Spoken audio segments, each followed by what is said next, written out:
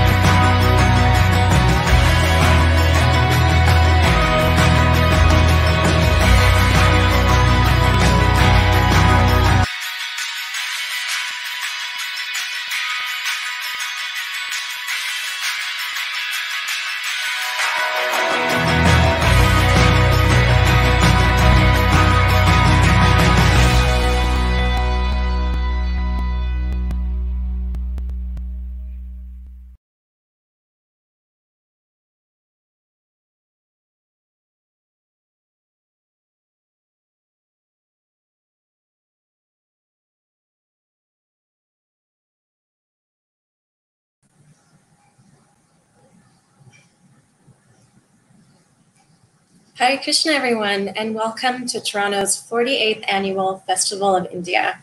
Today is our last of 12 days. It's certainly been a unique and exceptional year. We've had 12 days filled with cooking classes, yoga classes, meditation classes, an amazing 12-hour kirtan, incredible philosophical classes. And yesterday, hopefully you got to take part in our virtual parade, the first of its kind, where Lord Jagannath and his siblings went cruising down Yonge Street in his convertible. It was truly very special. And then, of course, we had drive-by darshans throughout the GTA. Lord Jagannath brought us together in a very different but very special way. We've had a number of seminars throughout the festival and an incredible lineup of speakers, including His Holiness Chandramauli Swami, His Holiness Bhakti Marg Swami, His Holiness Sachinandan Swami, Hari Parashad Prabhu, Her Grace Krishna Nandini Prabhu, just an incredible lineup. It's also been a very unique and special year for another reason. Just last weekend, on the 4th of July, we lost a very important and special leader in the ISKCON community named His Holiness Bhakti Charu Swami. He passed away from complications due to COVID-19. And so we'd like to dedicate our entire festival, as well as today, our last day, to him. And as I mentioned, it's been a big loss to the community, but we can feel his presence and his blessings upon us throughout the last 12 days. So as mentioned, we've had an amazing lineup, and today is no exception. We're so honored and excited today to have with us Her Grace Rukmini Prabhu. Welcome. Thank you very much. Hare Krishna. So Rukmini, thank you so much for being here. So Rukmini Prabhu is a disciple of Srila Prabhupada. She has been a follower in the Bhakti movement since the 1960s. She's involved in so many services, including interfaith outreach. She is a mentor to so many. She is the founder of Urban Devi, which is a collective of women who come together for Sangha or association regularly. She's very beloved in the ISKCON community, and I just want to say also to myself personally and to my husband Hari Prasad, we love her, we love you very much. So thank you again for being here. So today, Rukmini Prabhu is going to speak to us about journeying beyond the festival. So every year, but somehow this year in particular, there's always some sadness at the end of the festival. And so today, Rukmini Prabhu is going to speak to us about how to keep Lord Jagannath and the festive spirit in our hearts beyond today. And so without further ado, I present to you Rukmini Prabhu. Thank you so much. I'll say some prayers to begin. Prayers of invocation. Om Ajnanatirmirandasya Gyananjana Salakaya Chaksunmilitam Yena Tasmai Shri Gurave Namaha Shri Chaitanya Manobhistam Stapitam Yena Bhutale Swayam Rupa Kadamayam Dadati Sapadandikam Nama Vishnu Padaya Krishna Prestaya Bhutale Srimate Bhakti Vedanta Swami Namane. Namaste Saraswate Deve Gauravani Pracharine Nirvishesha Sunyavadi Paschatya Dishatarine Mukam Karoti Vachalam Pangolangayate Girim Yat Kripastamaham Bande Shigurun Dinatarinam Panchakalpatarubhyascha Kripasindhu Bhaivacha Patitanam Pavanebhyo Vaishnavebhyo Namo Namaha Jai Shri Krishna Chaitanya Prabhu Nityananda Shri Advaita Gadadhar Shivasadi Gaura Bhaktivinoda Hare Krishna, Krishna Krishna, Hare Hare, Hare Ram, Ram Ram, Hare Hare.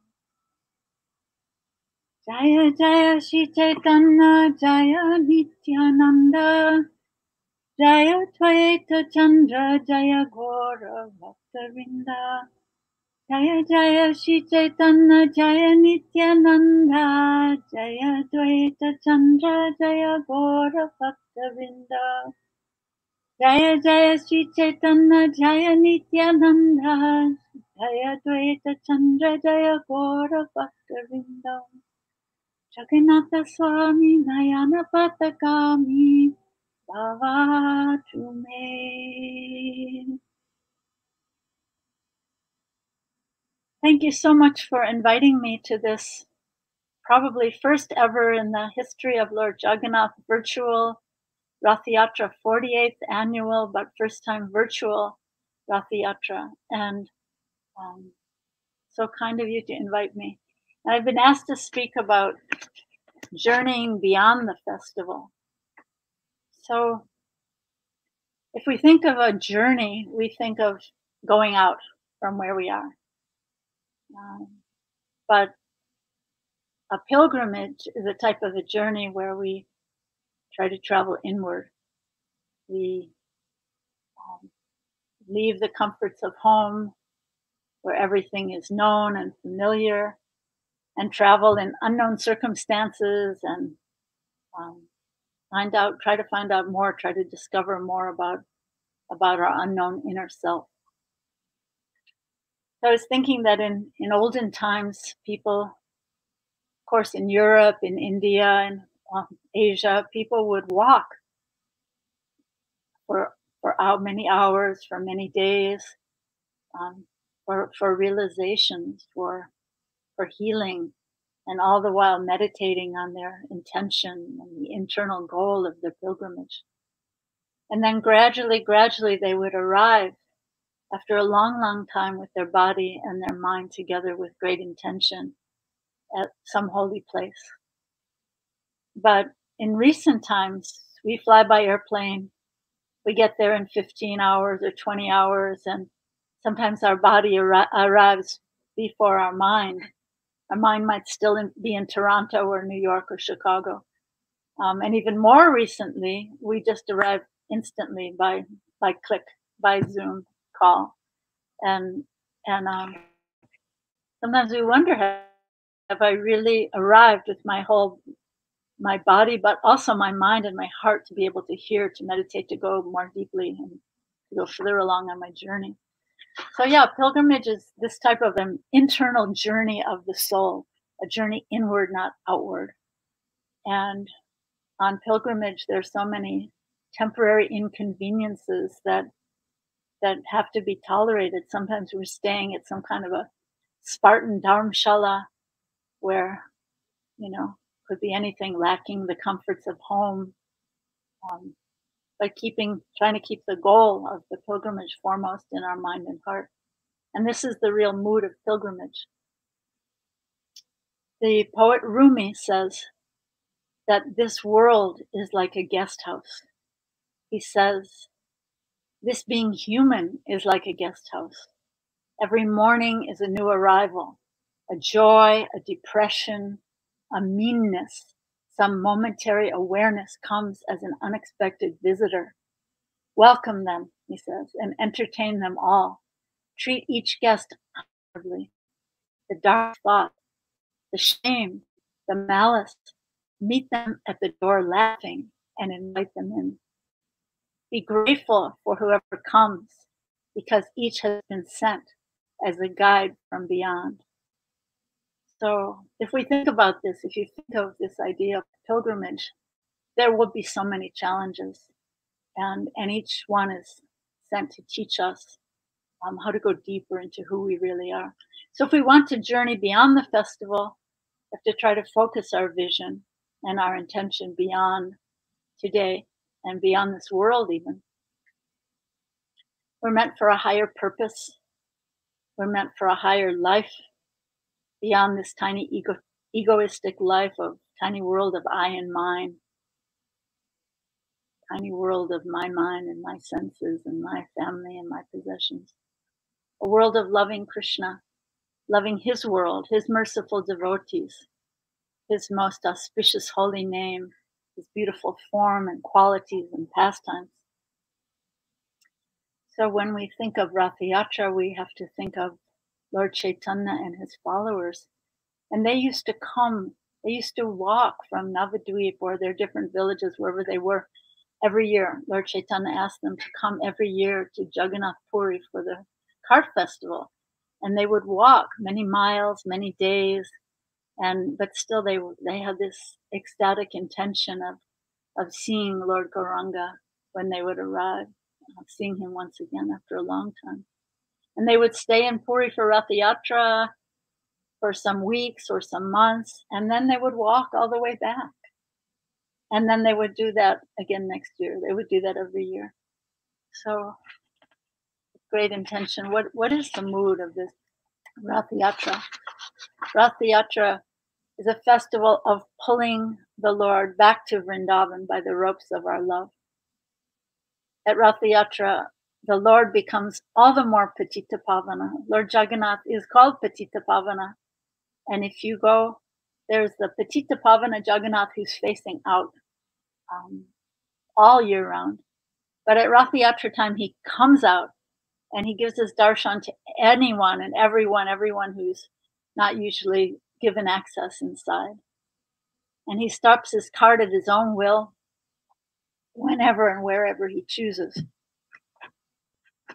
Maybe you know the story of how Jagannath stopped his cart in front of the house of Bhaktivinoda Thakur when he was the chief magistrate. So he had a house on Grand Road at that time. Now that house on Grand Road is at Gaudiya Math Temple. It's the birthplace of Srila Bhakti Siddhanta Saraswati, his son. So Jagannath's cart spontaneously stopped there in front of their house by Jagannath's sweet will. And Bhaktivinoda Thakur's saintly wife, she took the opportunity, and because she was the magistrate's wife, she could come up onto the cart, and she brought her newborn baby up onto the cart. So Bhaktivinoda Thakur had prayed to Bimala Devi, who is Subhadra, to send him a child who would assist him in his work. And when his wife put the newborn baby at the feet of Lord Jagannath, Jagannath's garland fell on around him.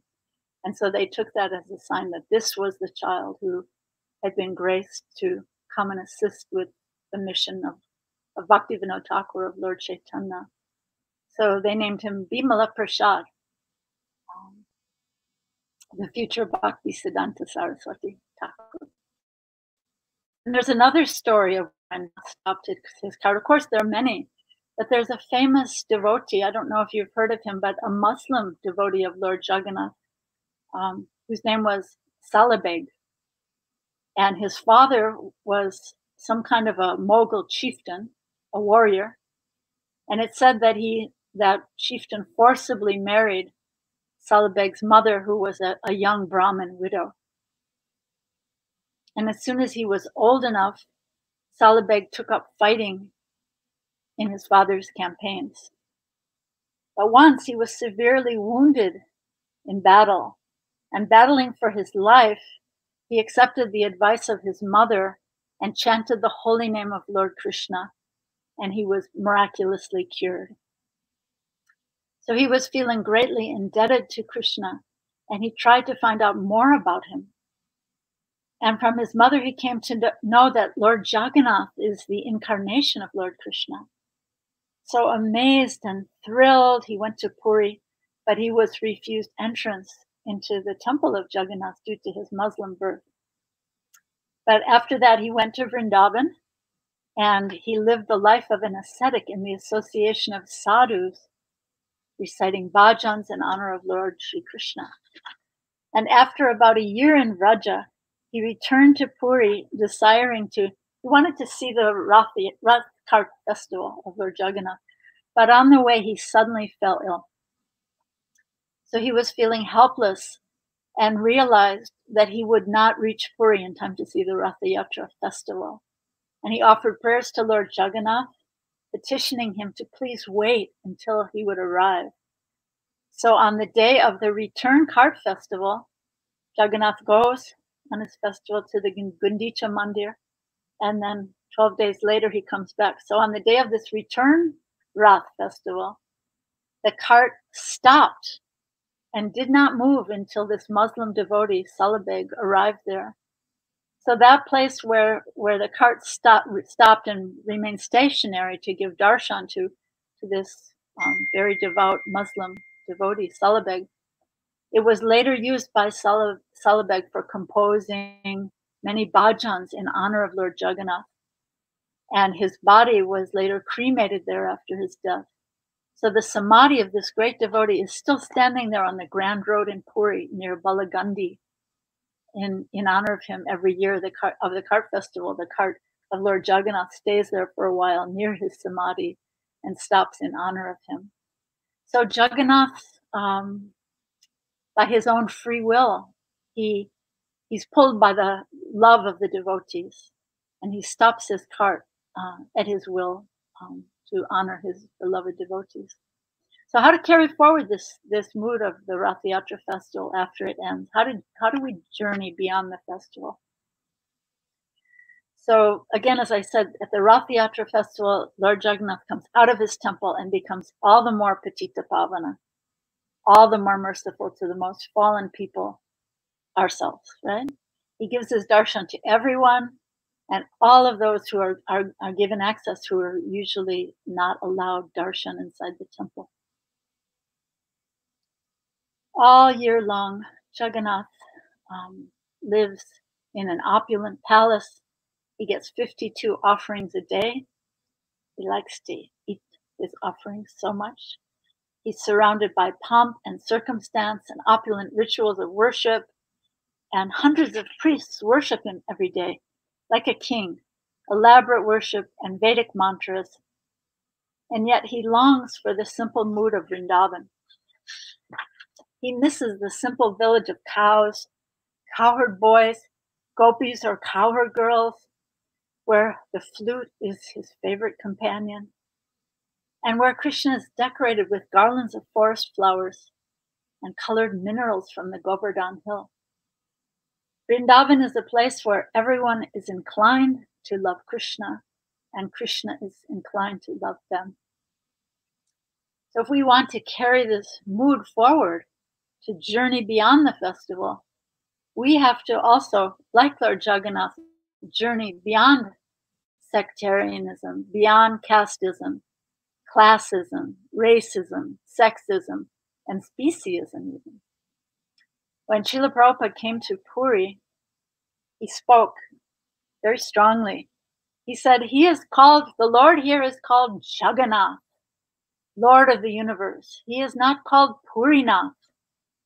He is not only the Lord of this one tiny city. So he was beseeching them really to allow the Western people to come in and have the darshan of Lord Jagannath. So this mood of Srila Prabhupada, this mood of Lord Chaitanya Mahaprabhu is exemplified in a beautiful verse that Srila Prabhupada would often quote in lectures and sometimes in letters also. Let me speak this verse to you. It's Srimad Bhagavatam, 2nd Canto, 4th chapter, 18th verse. Sukadev Goswami names many of the races of the people of the world. He says, Kirata hunandra pulinda pulkasa abira shumba yavana kasadaya. Yenye chapapa yadapashraya shraya sudanti tasmai prabha vishnave namaha. So he mentions the Greeks by name, the Greeks, the Turks, the Mongolians, the Huns, Germans and Russians, and even the people of Andhra are mentioned, and all others, it said, who are addicted to sinful activities.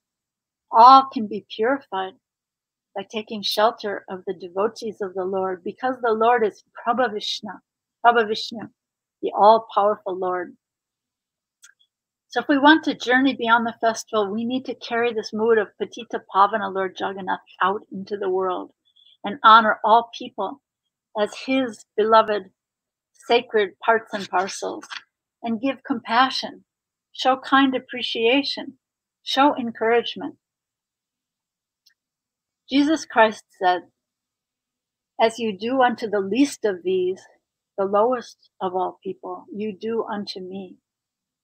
And Lord Chaitanya Mahaprabhu said something similar in Chaitanya Bhagavat, where he says that every one of the innumerable living beings is, Lord Chaitanya says, my beloved part and parcel. He's speaking as the Supreme Lord. And he says, if anyone causes harm to any one of them, I will cause harm and make that person suffer even more. So if we want to make our hearts like Vrindavan, simple, sweet, Madhurya means sweet, sincere, and without any ulterior motive, without any hypocrisy, this is the mood of Vrindavan. This is the mood that attracts the heart, that pulls the heart of Lord Jagannath.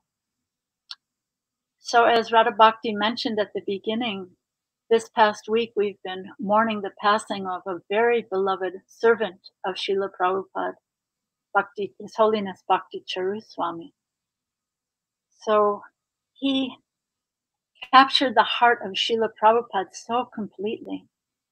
How did he do that? He captured the hearts of really everyone who knew him, everyone he met.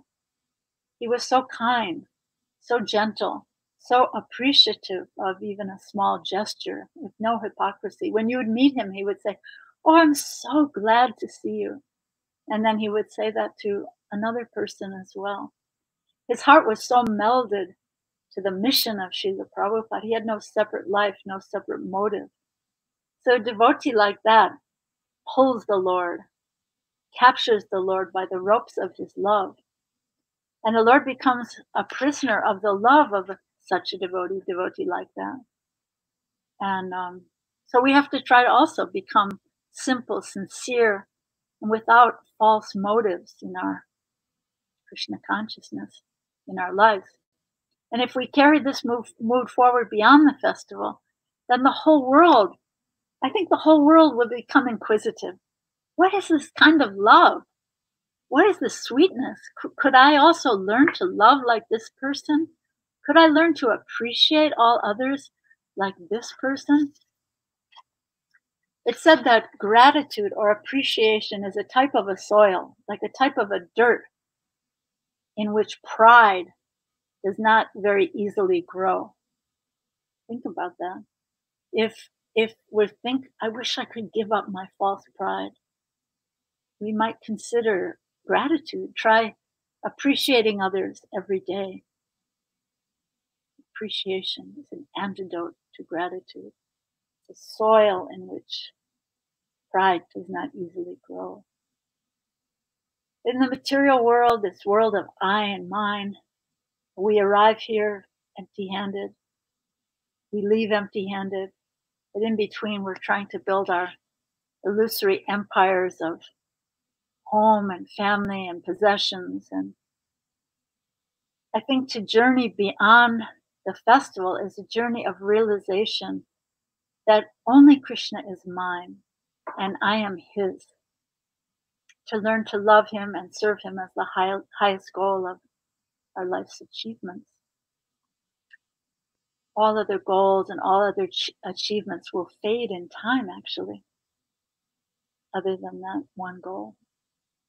When I was a young devotee, I was initiated by Srila Prabhupada in Montreal, and Srila Prabhupada was speaking from the prayers of Prahlad Maharaj. And in his prayers to Lord Nrsingadev, Prahlad Maharaj was addressing the Lord as my Lord. And one devotee asked at the end of the Srila Prabhupada's talk, if we're trying to give up the idea of I and mine, how can a devotee say my Lord? How can we say my anything? And Srila Prabhupada answered in such a profound way. He said, Krishna is mine, and he is yours. He is everyone's. That's all. It was like a great Mahavakya of Srila Prabhupada, something like Krishna is the Supreme Personality of Godhead. But yeah, Krishna is mine, he's yours, he's everyone's, that's all. Beyond this tiny life, this tiny world of body, mind, and egoistic pursuits, we're meant for this higher life, higher purpose, meant for loving Krishna, loving his world, his merciful devotees, his most auspicious holy name, his beautiful form and qualities and pastimes. And this simple mood of Vrindavan is most enticing to Lord Krishna's heart. But as we know, Krishna had obligations. He had to fulfill the purpose of his descent, right?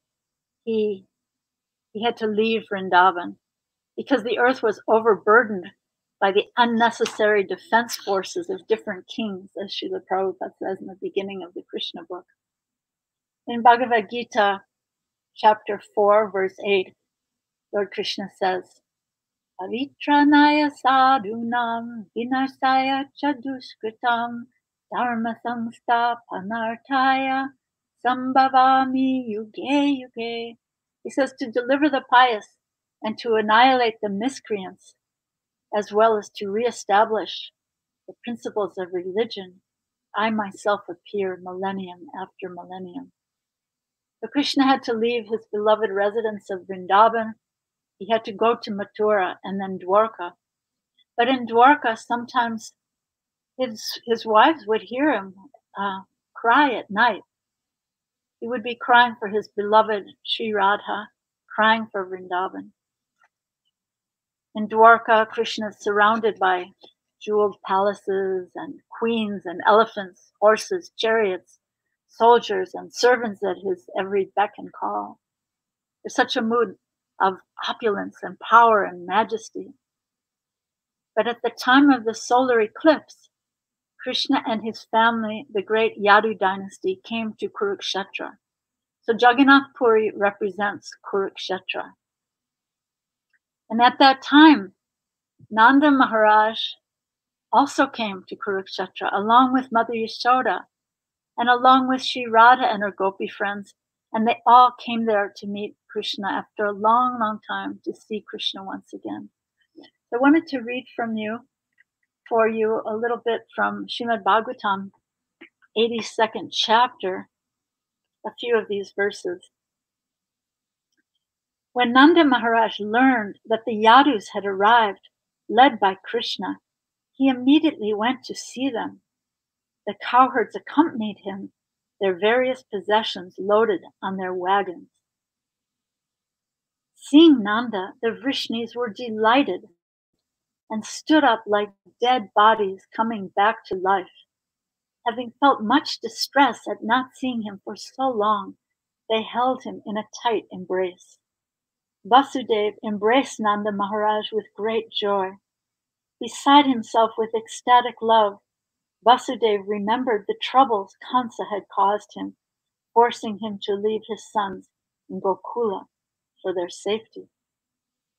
Krishna and Balaram embraced their foster parents and bowed down to them, but their throats were so choked up with tears of love that the two lords could say nothing. Raising their two sons onto their laps and holding them in their arms, Nanda and saintly Mother Yasoda forgot their sorrow.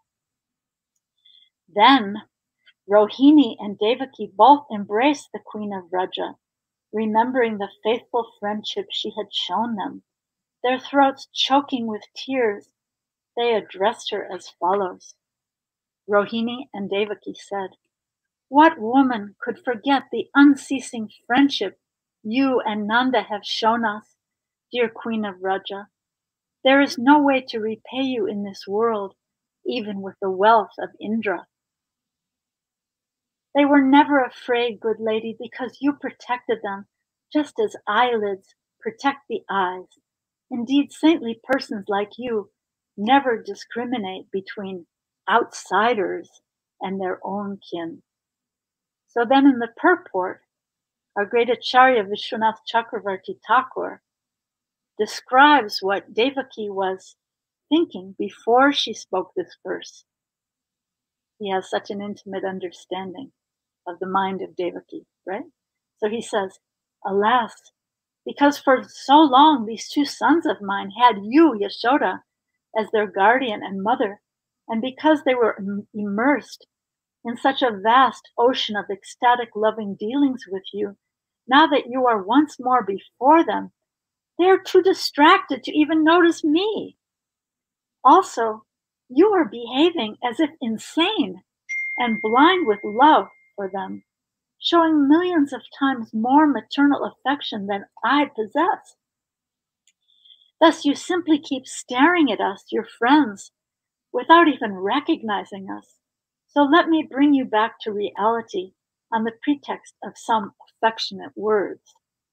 Then, when Devaki failed to get any response from Yashoda, even after addressing her, Rohini said, "My dear Devaki, it's impossible just now to rouse her out of this ecstatic trance. We are crying in the wilderness, and her two sons are no less bound up in the ropes of affection for her than she is for them. So now let us go outside to meet Prita, Draupadi, and the others."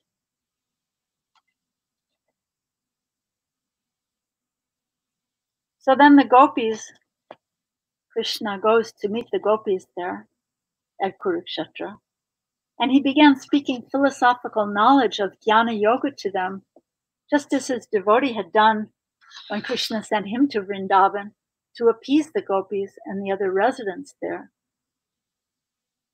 That out of Vrindavan, Krishna's not the same. Out of Vrindavan, his mood is different. He's not playing his flute. Where are the beloved cows and cowherd friends and the other Vrajavasis? He's a big, powerful king now. And has he forgotten us simple people of Vraja? So then the gopis say,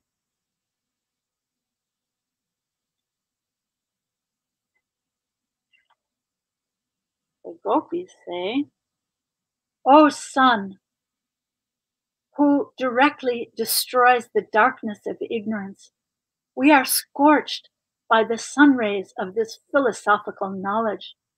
We are chakora birds who can subsist only on the moonlight radiating from your beautiful face. Please come back to Vrindavan with us, and in this way bring us back to life." And if he says, "Please come to Dwarka, there we will enjoy together," they reply that Sri Vrindavan is our home, and they are too attached to it for them to take up residence anywhere else. Only there, the gopis imply, can Krishna attract them by wearing peacock feathers in his turban and playing enchanting music on his flute. Only by his appearing again in Vrindavan can the gopis be saved, not by any other kind of meditation on him or theoretical knowledge of the self. So this is the mood of Vrindavan. This is the mood of the gopis.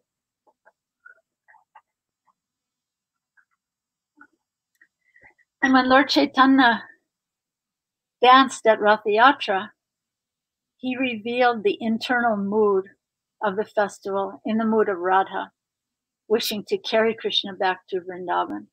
So I want to read a little bit from Chaitanya Charitamrita, Madhya Lila also. Madhya Lila, chapter 13. After abandoning the dancing in front of the Rath Yatra cart, Lord Chaitanya ordered Swarup Damodar to sing. Understanding his mind, Swarup Damodar began to sing as follows. Now I have gained the Lord of my life, in the absence of whom I was being burned by Cupid and was withering away.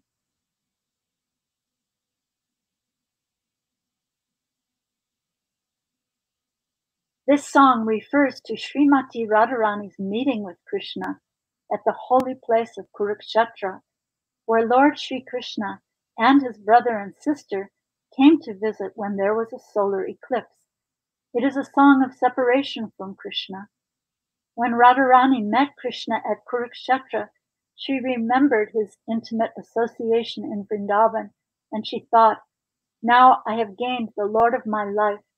In his absence I was being burned by the arrow of Cupid, and thus I was withering away. Now I have gained my life again. So then, continuing a few verses later,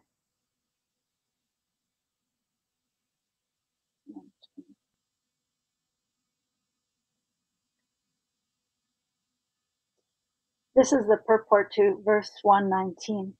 After giving up the company of the gopis in Vrindavan, Sri Krishna, the son of Maharaj Nanda, engaged in his pastimes at Dwarka. When Krishna went to Kurukshetra with his brother and sister and others from Dwarka, he again met the inhabitants of Vrindavan. Sri Chaitanya Mahaprabhu is Radha Bhava Juti Suvalita.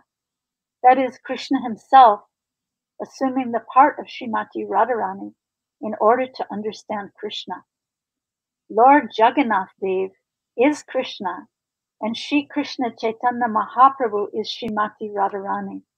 Sri Chaitanya Mahaprabhu's leading Lord Jagannath toward Gundicha temple corresponded with Srimati Radharani's leading Krishna toward Vrindavan. Sri Kshetra Jagannath Puri was taken as the kingdom of Dwarka, the place where Krishna enjoys supreme opulence. However, he was being led by Sri Chaitanya Mahaprabhu to Vrindavan, the simple village where all the inhabitants are filled with ecstatic love for Krishna. Sri Kshetra is a place of Aishwarya Lila, just as Vrindavan is a place of Madhurya Lila. Sri Chaitanya Mahaprabhu's following at the rear of the Rath indicated that Lord Jagannath Krishna was forgetting the inhabitants of Vrindavan. Although Krishna neglected the inhabitants of Vrindavan, he could not forget them. Thus, in his opulent Ratha Yatra, he was returning to Vrindavan. In the role of Srimati Radharani, Sri Chaitanya Mahaprabhu was examining whether the Lord still remembered the inhabitants of Vrindavan. When Chaitanya Mahaprabhu fell behind the Rath car, Jagannath Dev, Krishna himself, understood the mind of Srimati Radharani. Therefore, Lord Jagannath sometimes fell behind the dancing of Sri Chaitanya Mahaprabhu to indicate to Srimati Radharani that he had not forgotten. Thus, Lord Jagannath would wait on the Rath for their forward march. In this way, Lord Jagannath agreed that without the ecstasy of Srimati Radharani, he could not feel satisfied. While Jagannath was thus waiting, Gaurasundar Chaitanya Mahaprabhu, in his ecstasy of Srimati Radharani, immediately came forward to Krishna. At such times, Lord Jagannath would proceed ahead very slowly. These competitive exchanges were all part of the love affair between Krishna and Srimati Radharani. In that competition between Lord Chaitanya's ecstasy for Jagannath and Jagannath's ecstasy for Srimati Radharani, Chaitanya Mahaprabhu emerged successful. But just a few more verses. Sri Chaitanya Mahaprabhu spoke thus to Lord Jagannath, "You are the same Krishna, and I am the same Radharani. We are meeting again in the same way that we met in the beginning of our lives. Although we are both the same, my mind is still attracted to Vrindavan Dham. I wish that you will please again appear with your lotus feet in Vrindavan." Kurukshetra, or Jagannath Puri, is crowded with people, their elephants and horses, and the rattling of chariots. In Vrindavan, however, there are flower gardens, and the humming of the bees and chirping of the birds can be heard. Here at Kurukshetra, you are dressed like a royal prince, accompanied by great warriors. But in Vrindavan, you appear just like an ordinary cowherd boy, accompanied only by your beautiful flute. Here there is not even a drop of the ocean of transcendental happiness that I enjoyed with you in Vrindavan. I therefore request you to come to Vrindavan and enjoy pastimes with me. If you do so, my ambition will be fulfilled. These are the words of Srimati Radharani. Lord Chaitanya in the mood of Srimati Radharani.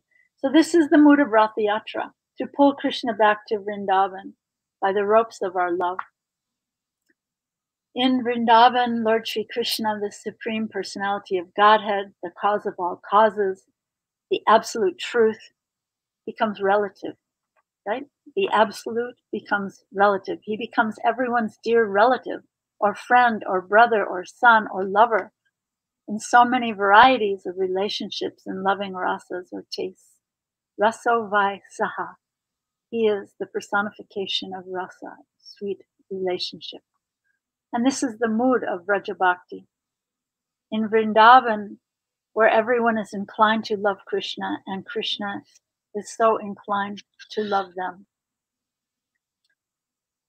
Srila Rupa Goswami explains in the 4th verse of his Nectar of Instruction, he says, Dadati pratikrinati guyam makyati prachati bhunte bojayate chaiva sadvidam viti lakshanam.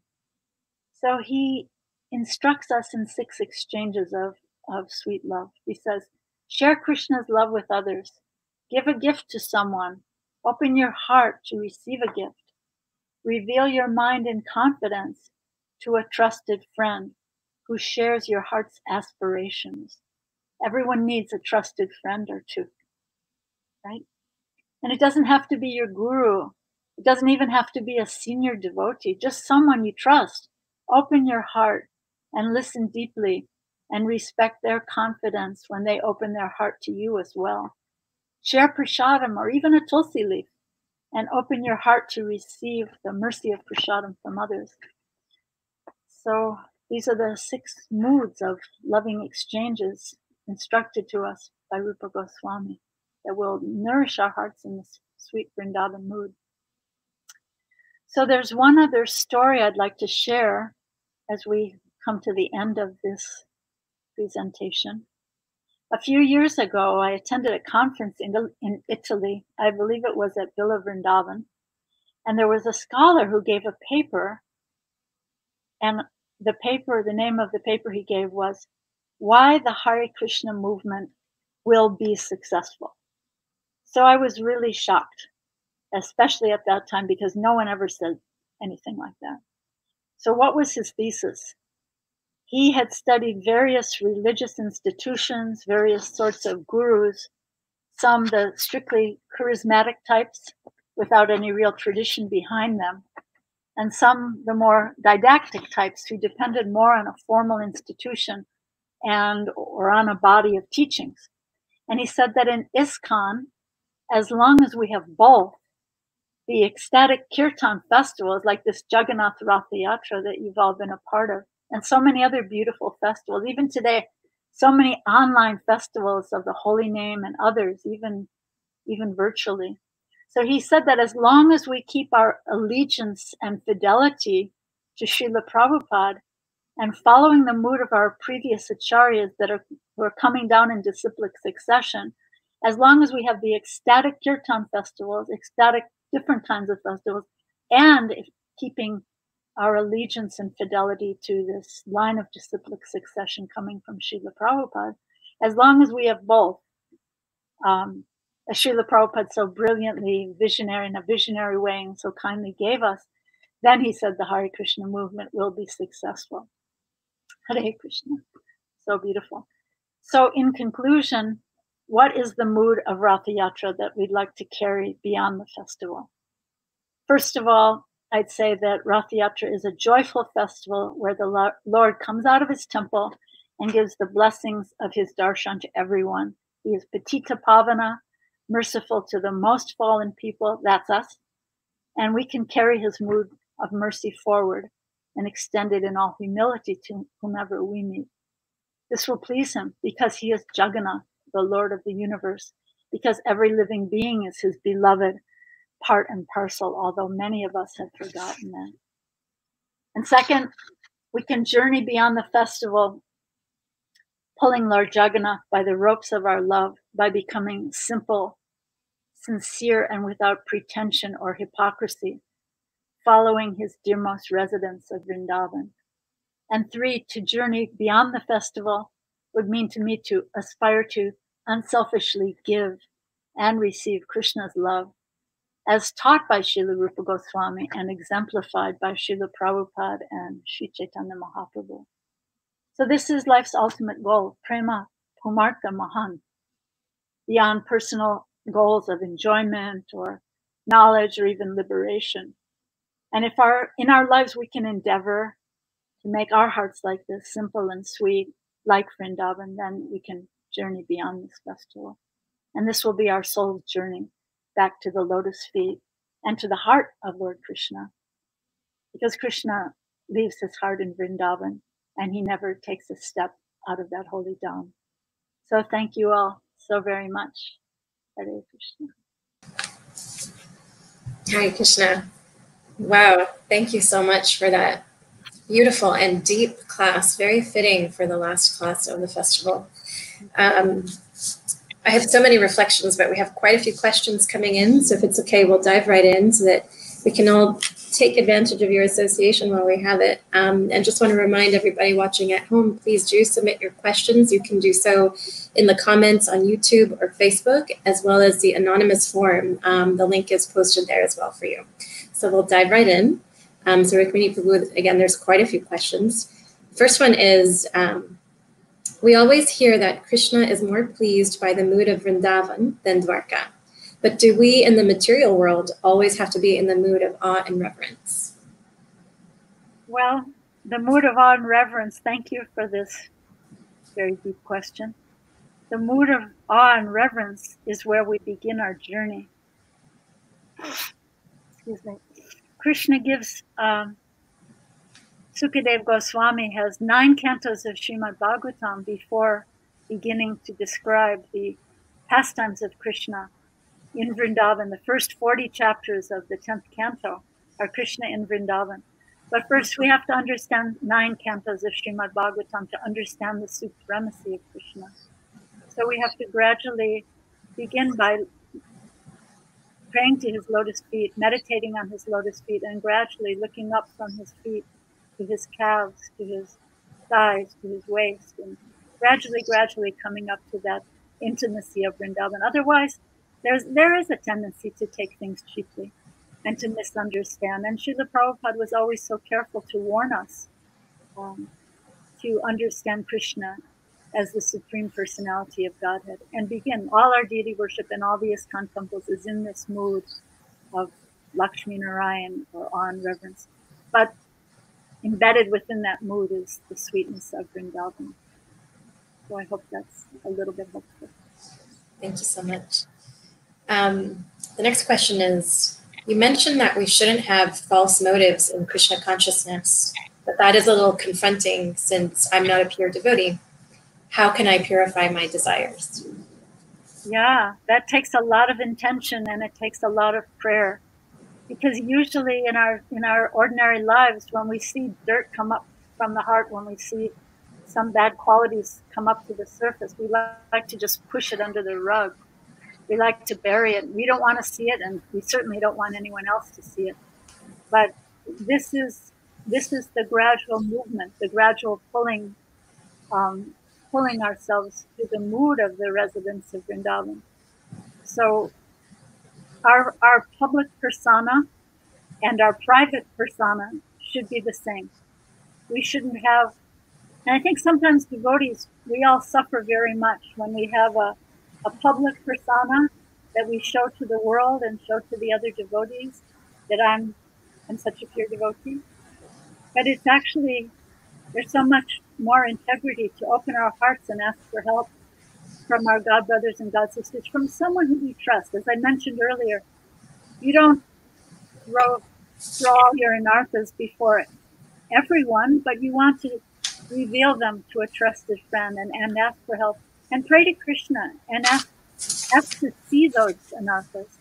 And if that's our desire, Krishna will help us to see them, because the goal is to amalgamate that public persona and the private persona to be one, to be simple.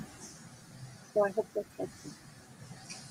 Thank you. It actually relates to another question that came in. This person says, can you please elaborate on how to treat everyone equally while also being discerning about our association? Isn't the act of discerning somewhat offensive? Yeah. Krishna is in the heart of every living being, but we don't go off into the jungle and stick our head into the mouth of a tiger. So we have to use our discernment, but still keeping that internal vision that this is a beloved part and parcel of Krishna, being careful to act appropriately. So yes, discernment is like the warrior's sword. So we embark on the journey of the soul, and the service is its own reward, and discernment is the warrior's sword, and sacred love is the only goal. So yes, discernment, it's a great word. I love the word discernment. We don't use it so much in Krishna consciousness. The Christians use it a lot. Discernment is a very, very fine thing. But the internal vision is that everyone is a beloved part and parcel of Krishna. But again, don't stick your head into the lion's mouth. Thank you. It's interesting because it comes up a lot in terms of, we talk so much about giving association to those who are junior, being peers with our peers, and seeking association from those who are senior. And sometimes a lot of people feel even that discernment, how can I say that I can offer somebody my association, can be confusing for people. Can you elaborate a little bit on that? Yes, we can offer appreciation. And everyone needs appreciation, from the biggest gurus to the person who first walked into the temple. Every single person needs appreciation, because we thrive on appreciation. Not only do we thrive on appreciation, we thrive by giving appreciation.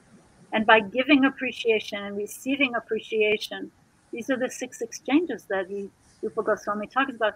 By those exchanges of love, this melts the pride in the heart.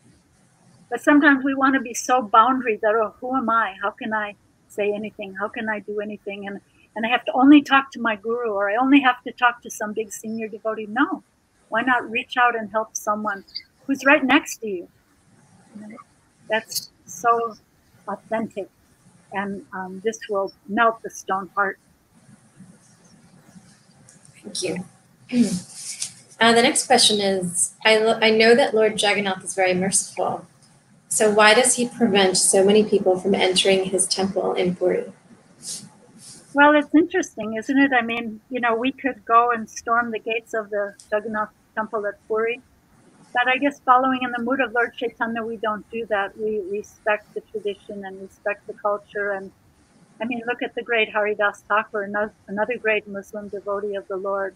He worshipped the chakra on the outside of the temple. And he was so humble and meek. And of course, Lord Chaitanya would every day bring him Jagannath Mahaprasad. Rupa and Sanatan themselves didn't enter the Jagannath temple because they had been ostracized from Hindu society. So yeah, it doesn't really make sense to us why that's there. Prabhupada certainly boldly went there and said, hey, let these Western people in, they're Vaishnavas.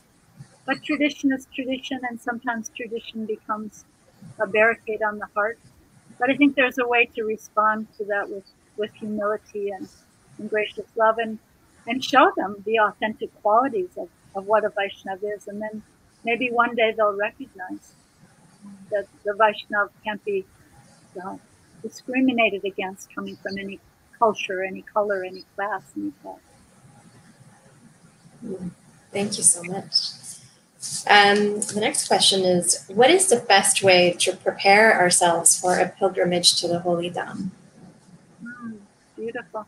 Were there traditional things like, fasting when you get there, and so many things that are given in Shastra? But if you read the Chaitanya Charitamrita, Lord Chaitanya and his devotees, when they got to Jagannath Puri, I believe it was Gopinath Acharya was standing on the roof of the king's palace with King Prachaparudra, and he was observing the devotees of Lord Chaitanya, and he said, look, they're not observing the rules of a pilgrimage. They just all ran to see Lord Chaitanya. So sometimes these rules are helpful, and they can help us go into a deep place of meditation. But sometimes when the love is overwhelming, those rules can be put aside also. But mostly the rules are there as a framework. Ritual and rules are the kind of the box. Like if you get a birthday present, it comes in a box with a ribbon, with paper. So ritual is like that box, is like the paper in the box. And inside the box of the ritual, there's supposed to be that ecstatic love. So yeah, the rituals can be helpful. You can look at them. Sometimes some people like to go very deeply into those things, and some people don't. So it depends on the individual. Thank you. That's a very sweet answer. I certainly have had experiences where I've arrived in the Dham and I feel like I'm physically there, but I haven't arrived for a while. It takes some time. So thank you for that. The next question is, can you tell us one of your favorite personal experiences of a Rath Yatra?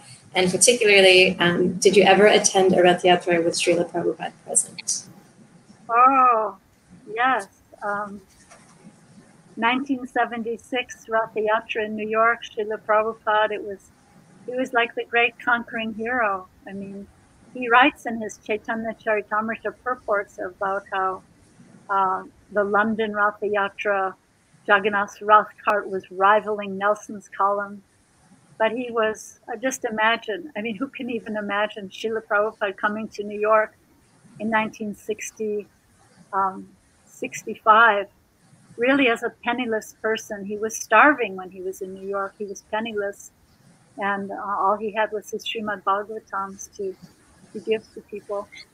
He tried to make a few dollars here and there. And then in 1976, so what was that, 11 years later, that he would be riding down Fifth Avenue in Jagannath, on Subhadra's cart, with his beloved Lord Jagannath. You can imagine what he must have been feeling. So this is so beautiful. Yeah, thank you. There's a member of the organizing committee who's asking on a similar vein. She's asking, what do you think are, if Prabhupada were here today and we were to ask him, Prabhupada, what are the 3 things we can do at this festival that will please you the most? What do you think he would say? Well, I think that's what I said at the end of what I was speaking, that, be simple and sincere without ulterior motive. Carry this mood of Patita Pavana, don't discriminate. Carry this mood of mercy and magnanimity of Lord Chaitanya and Lord Jagannath. Carry that mood forward to everyone you meet. And then take it seriously in our own lives, Make Krishna, make Lord Jagannath the hero of the story of your life. We can be a minor supporting character, but we don't have to have a little self-centered life where I'm the star. Make Krishna the star. Make Krishna your hero, and worship him in your heart of hearts. I think this is what Prabhupada was trying to impress upon us. Make him your own. Krishna is yours. He's mine. He's everyone's. That's all. That's the reality. So I think that's the mood to carry forward, to pull Jagannath into our lives. Thank you so much. On a related note, sometimes with the desire to sort of attract newcomers or people who've never been to the festival before to our festival, we do have things like cooking demonstrations or little meditation things and yoga and so on. How do you think Srila Prabhupada would feel about that? Because we've certainly come across some people who say that maybe not be the right way to go about things. What would you say to that? Well, Srila Prabhupada was much more broad-minded, and not a stereotype personality. I think these days people think that Srila Prabhupada was some kind of a stereotyped in the box thinker, but he was always up for the latest and most outrageous thing to do for Krishna, to try. And sometimes it would fail, and then he would try something else. He would always do what was unexpected, and he was always up for a new idea for extending the mercy of Lord Krishna, extending the sweetness of Krishna consciousness. So I think it's very regrettable that people try to make Srila Prabhupada into some kind of an ultra-Orthodox character, which he was not. He was very, very broad-minded and very welcoming to all new ideas of how to spread Krishna consciousness. So I think the cooking demonstrations, the yoga, I think it's all fantastic. And I think the success of your festival has shown that. So thank you so much for that. Thank you for your encouragement. It's, I'm currently reading Chasing Rhinos, the second one. And you're right, it's just filled with adventures and shenanigans, and Prabhupada was cool with all of it. So it's nice to see that, yeah. Shyamsundar says that Srila Prabhupada would always say or do the most unexpected thing. If anyone thought that they knew what Srila Prabhupada was going to do or going to say, I'll give you an example. Once I asked Srila Prabhupada a question, I said, he kept talking about sincerity. And I said, but Srila Prabhupada, how can we become sincere? And he just looked at me really intently and he said, how do you become a thief? I mean, can you imagine? The most unexpected answer. I was so shocked. And I said, well, I guess you would practice stealing and you would associate with thieves and you would learn to talk the way they talk and eat what they eat. And so he was laughing. He said, yes, so you must practice. And then once Gurshan Prabhu tells a story, once in Australia, he was asked the same question.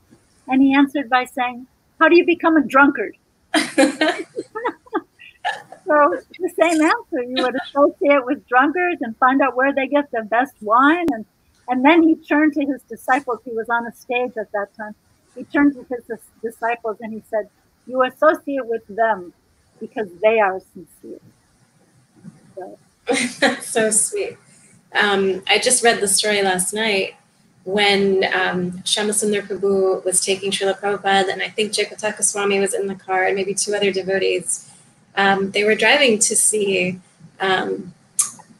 the younger brother of Srila Bhaktisiddhanta, which to me was just kind of mind-blowing that the son of Srila Bhaktivinoda, like your generation was able to meet him. Like that was kind of mind-blowing. I met him. I actually saw him. He looked just like Bhaktivinoda Thakur. Wow. Amazing. It just kind of blew my mind last night. I was just thinking like, wait, my parents are old enough to know Srila Bhaktivinoda's son. It was just kind of like a wow moment for me. And Shyamasundar Prabhu was telling the story of how on the way, somehow there was like a 3-foot gap in the road. Do you know this story? No. So there was like a 3-foot gap in the road, and then a little bit ahead, another 3-foot gap. And so Shyamasundar Prabhu stopped the car and he said, okay, Srila Prabhupada, should we walk from here? And Prabhupada turned around. He told everybody in the back seat to get out of the car. And then he told Shyamasundar Prabhu to back up and just gun it over both of the gaps. And so, you know, Shyamasundar Prabhu's style of writing, he's like, wow, our very own Steve McQueen moment. And I had to Google who that was, but so he did it. And so, you know, just another example of Prabhupada's just being filled with unexpected things and just incredible sense of adventure. So thank you for that answer. Another question is, I think you kind of addressed this, but maybe if you don't mind, we can ask it and maybe you can elaborate. Somebody says, sometimes after these types of festivals, we're on a high, but then Jagannath feels far away after some time. You mentioned that we can be compassionate to others, but how can we be more compassionate to ourselves in a spiritual way? That's beautiful. Compassion to oneself, being gentle to oneself, and not beating ourselves up for the mistakes we make. Someone, my friend Ananda Vrindavan, she's our community president here in Washington, D.C. She was telling me a story the other day of a friend whose father used to ask the family every night at the dinner table, how did you fail today? So I think that's a really brilliant to ask ourselves, how did you fail today? Because failure, our future advancement and our future successes are built on our complete failures. So failure, what did Prabhupada say? Failure is the pillar of success. So there's failure, right? But if we're really sincerely trying, then those failures, if you read Prabhupada Lilamrita, my husband's been, Anuttama Prabhu's been reading Prabhupada Lilamrita for maybe the 20th, 15th, 20th time. And it's amazing. He reads out loud parts of it. And if you read the first volume, Lifetime in Preparation, if that was the only volume and you didn't know that there were more volumes, you'd think this is a story of failure after failure after failure. This is a story of someone who was a complete failure in life. And even in New York, so many failures, so many heartbreaking failures, one after another after another. But this is what tempers the gold, tempers the metal to become more successful. And then, of course, the mentality of a devotee is, I'm doing this as an offering. My service is my offering. And Krishna can make me a success or failure. It's up to him, but I'm just doing this as my offering. And then I think also, I definitely wanted to speak a little bit about community building. If I can I take a couple minutes to? Yes, please. I really wanted to share this beautiful quote from Bhaktitirtha Maharaj, who was such a great community builder. And I think it speaks to all of us as we try to build our communities. And I think it's a good thing to hear and to think about at the time of a Rath Yatra. So he says, this is from his Reflections on Sacred Teachings, Volume 3, Harinam Chintamani. So he says, we do not just want to become members of a powerful institution, but we want to experience the theology in such a way that our lives preach our message. We want people to feel amazed by our culture of devotion. If the participants are wholesome, the families are strong, and their physical and psychological needs are met, this devotional culture will certainly amaze people. Most important, they should see how the spiritual care offered to those in the immediate environment extends outwards. So we're talking about going out, right? Going out beyond, journeying beyond the festival. And I know you're involved in spiritual care. So this spiritual care should extend outward beyond the immediate environment, right? We must first influence our own communities in order to influence the society. If we cannot first influence our own communities in order to influence the society, if we cannot first help ourselves, how will we execute the commission of these great acharyas who want us to assist them in global transformation? A very beautiful meditation about healing our own communities and the spiritual care needed in our communities in order to impact the world. Our own lives have to preach, right? We talk so much about preach, preach, preach. Srila Prabhupada said once, we are hearing so much about preach, preach, preach, but they do not know. They must be empowered to preach. So this is Krishna's gift. If our own lives can speak and live the message. There's a beautiful line from St. Francis where he says, I try to preach all day long, and if necessary, I also use a few words.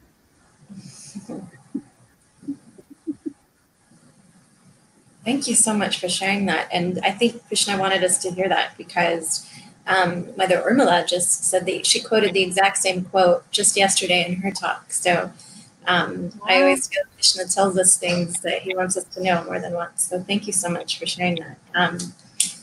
Can you talk a little more? There's just a few more questions, if that's okay. Can you talk a little bit more about what that quote from Maharaj is so sweet, and it's related to this kind of elaboration of the same question.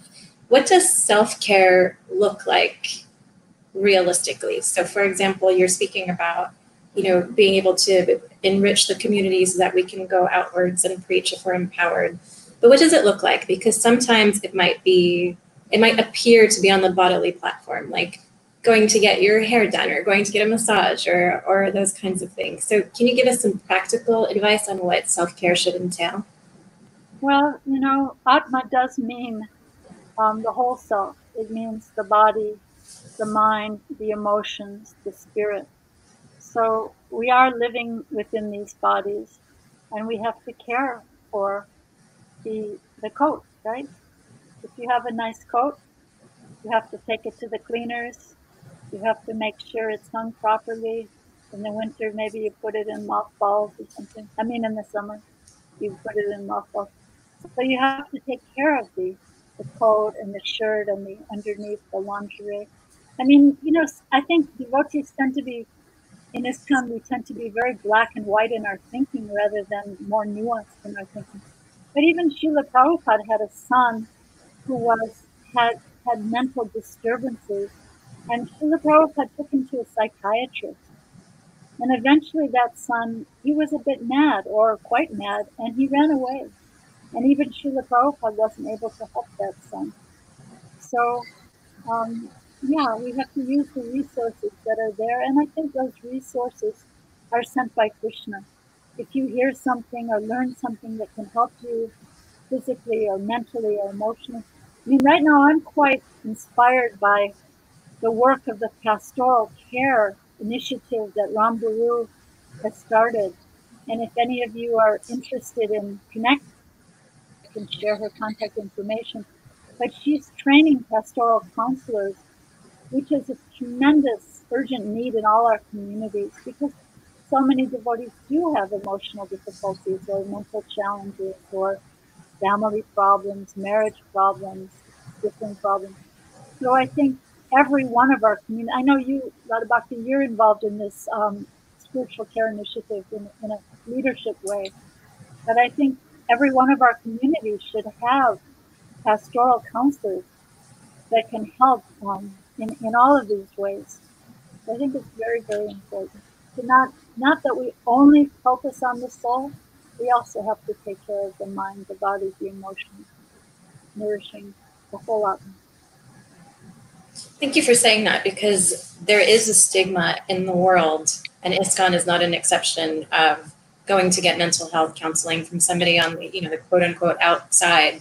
So thank you for saying that, because I would agree that it's necessary, and how wonderful if we can have resources within the devotee community who are also trained professionally. That would be amazing.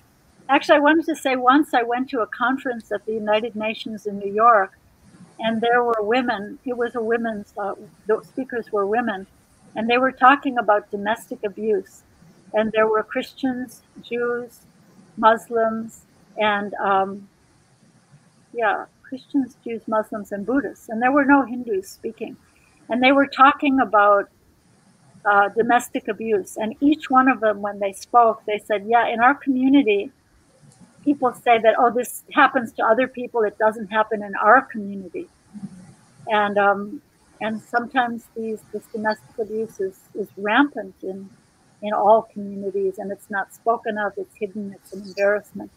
So if we know about these kinds of problems, we have to try to help with discretion, try to see what we can do to help, to get counseling to people, and to be resources, or to help people find resources, because this is so counterproductive when devotees are just pushing these anarthas under the rug and masquerading with a false persona externally, and hiding this, the false persona inside.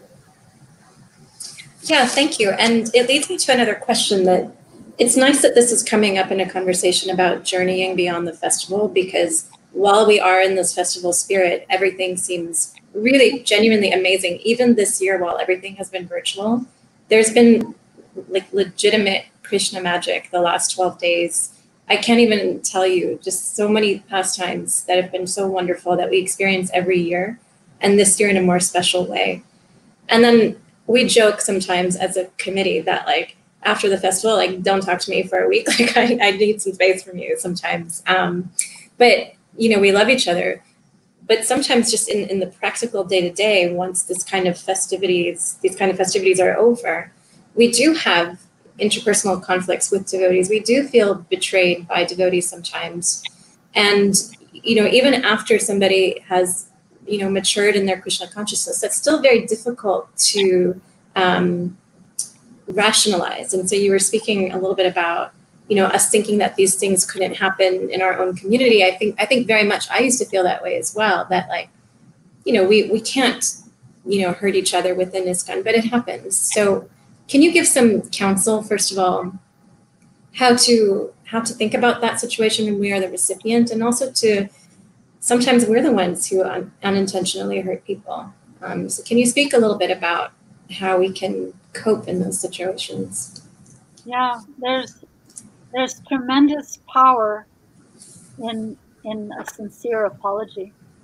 Even if it's something very small, even if you're not really even sure if you offended the other person, to go and to say, you know, I was so wrong in what I said, or how I said it, or I was so neglectful that you've been cooking the Rajbhog offering at the Toronto temple for the last 6 years, and I've never even stopped to thank you, you know, or you've been giving a cooking demonstration at the Toronto Rath Yatra for the last 48 years, and now your kids are doing it, and I never stopped to appreciate.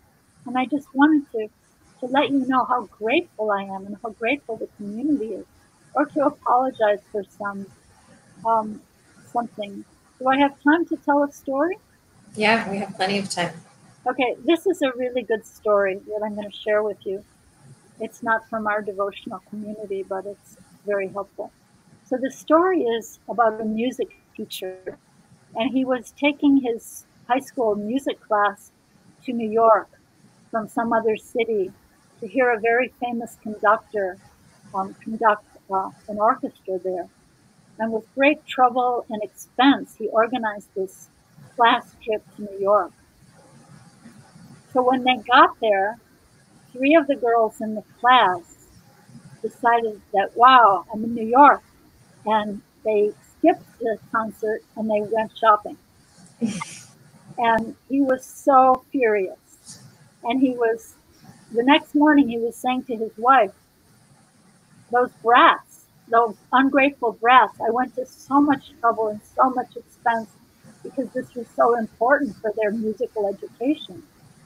And they're so ungrateful. They just skipped the whole thing and they went off shopping somewhere.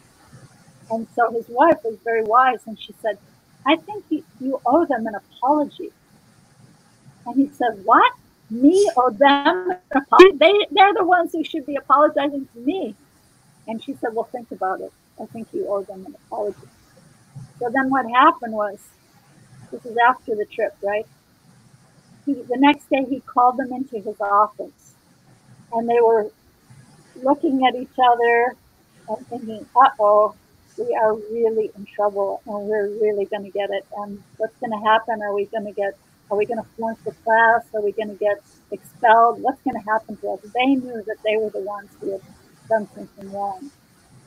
But he changed them up, and he said to them very sincerely, not in an artificial way, but very sincerely, he said to them, I really have to apologize to you. And they were shocked.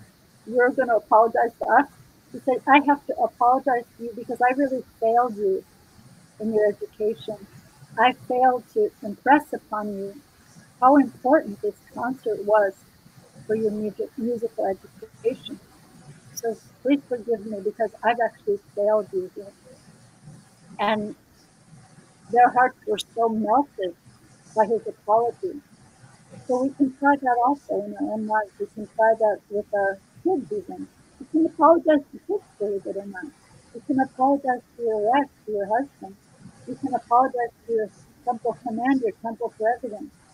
You can apologize to anyone. There's tremendous power because this is the power of humility.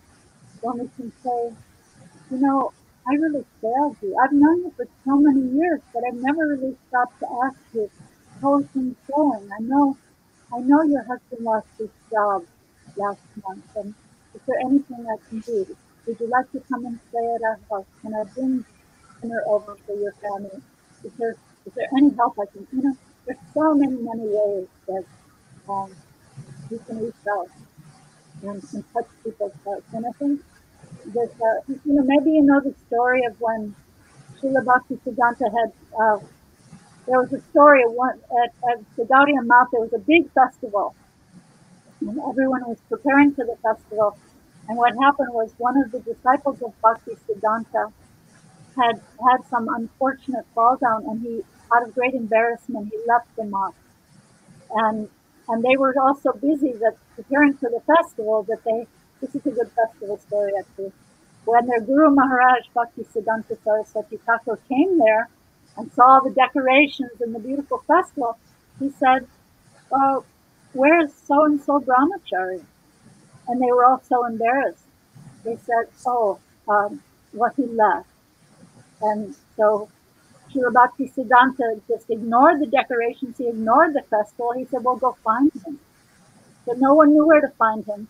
But someone knew that he used to work in a shop fixing watches. So they went and checked all the shops that were fixing watches, and finally they found him. And he was so embarrassed. He had some fall down with a lady or something. He was too embarrassed to come back. But he was so happy and so grateful when they found him and brought him back. And he actually became one of the initiating gurus in the Gaudiya Math. So this is an amazing story. So just see how heart-changing that appreciation is to the smallest. As I quoted that thing from Jesus Christ, "As you do unto the least of these, you do unto me." And Lord Chaitanya said the same thing in Chaitanya Bhagavat. I softened it up a little bit because what he said was actually too heavy to be repeated. So Lord Chaitanya said, every one of these living beings are my beloved types and types. So sometimes we get an intuition from Super Soul. Reach out to this person. This person needs to hear from you. Spend a moment and talk to them. Or I think a lot of times in our temples, we'll all be talking to our friends, and there's some new person who's never been there before. No one talks to them. And then sometimes we hear a story, "Oh, I came here once 6 years ago, but nobody talked to me. So I didn't come back, and now I'm back 6 years later." So we should really, really listen to that little, still small voice in our heart, Krishna telling us to reach out and help. And in this way, by helping others, we help ourselves. So some of the questions were about self-care and self-help. This is the best way to help yourself, to reach out to help someone else, because you will be so uplifted by helping that other person as well. Or by doing a humble service. If you're bewildered in your mind, how am I going to deal with this problem? Pick up a broom and sweep the temple. Go wash some pots. And all of a sudden the answers become very clear. Yeah? Thank you so much. We just want to keep you in our pocket, Rukmini Prabhu. You need to come and stay in Toronto, and I selfishly get to have you in New York sometimes as well, but that's beautiful. And it's funny because there's two last questions, and somehow you unknowingly segued very beautifully when you were speaking about cleaning things up, because one of the questions is, if you don't mind, can you speak a little bit on the significance of Gundicha cleanup? Yeah, isn't that interesting that before the Ratha Yatra festival, Lord Chaitanya had to make the heart, right? The Gundicha Mandir represents the heart, represents Vrindavan, right?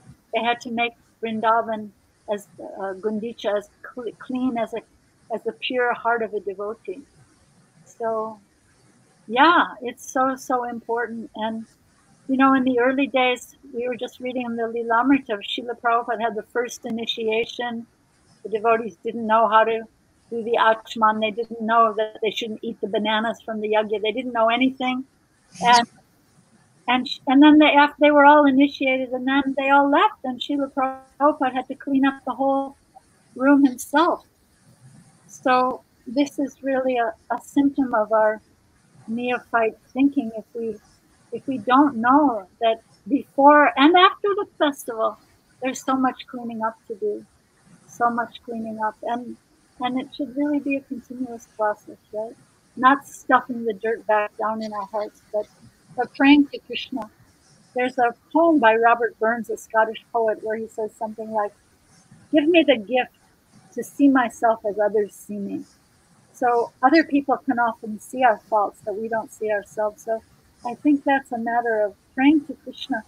In that Gundicha Mandir Leela, Lord Chaitanya was collecting bigger piles of dirt than anyone else. And so that's so amazing. So I always had this question, who is it that really cleans the heart? Is it Krishna who cleans our heart, or is that our job? But really, it's kind of like a collaborative effort. It's a partnership that we ask Krishna to let us see, and then Krishna can actually he can become the garbage man and go into our hearts and clean our hearts. But we have to want it. If we want to keep putting the garbage back, then Krishna will, do as you wish to do, as he says at the end of Bhagavad Gita, because love can never be forced. Bhakti can never be forced. So whatever we want, if we want to come closer to him, if we want to journey further on this journey beyond the festival, we have to let Krishna know and let him into our defenses and take down the barricades. Let him know that we want to journey further, closer to Vrindavan, and we want to clean our hearts, and then he will help us. Wow, thank you so much. We just have a few minutes left. So I just want to thank you on behalf of the Toronto Rath Yatra Committee and the whole Toronto congregation. We really hope and pray we get to serve you in person one day at our festival. And we know that you're in high demand, so thank you so much for taking the time to speak to us today. It was so deep and shastric, and we're just hungry for much more. So thank you so much. Thank you very, very much. I love the devotees from Toronto, and I love the Toronto Temple, although I've only been there once in my life. But thank you. It's been such a great honor to serve Jagannath and to serve all of you. Thank you. And we'll fix that. You'll come more than once. And for everybody watching at home, thank you again so much for being here for these last 12 days. It's not over just yet. We have a couple more things planned for you today. We've got our grand finale Kirtan coming up right at 6:30 with Amala Kirtan Prabhu from 6:30 to 7. Yeah, and then we have another arts and culture showcase from that starts at 7 p.m. directed by His Holiness Bhakti Marg Swami. We want to thank you all again so much for being here. There is a link in the Facebook and YouTube comments where if you could click on that, we would love to send you some books. We always distribute books at Center Island at the site of our festival, but since we can't do that, we would love to send you some in the mail. So please feel free to fill out that form. Now, the other thing we just wanted to quickly announce was the day that His Holiness Bhakti Charya Swami had passed away, we were supposed to have a talk that evening that turned into a beautiful panel discussion around remembering His Holiness Bhakti Charya Swami. So and it was beautiful. And we just wanted to let you know that we've rescheduled that very important talk. Her Grace Krishna Nandini Prabhu will be speaking on July 15th. Please mark your calendars from 6:30 p.m. Eastern until 8 on the topic of racism and spirituality. She is, as you all know, one of the most gifted speakers and very beloved at our festival. She's been coming every year for several years. So please make sure to tune in for that. And with that, with sadness, but also so much hope from this talk that we've just received from Her Grace Rukmini Prabhu, we say thank you so much and Hare Krishna, and we'll see you again very soon. Hare Krishna.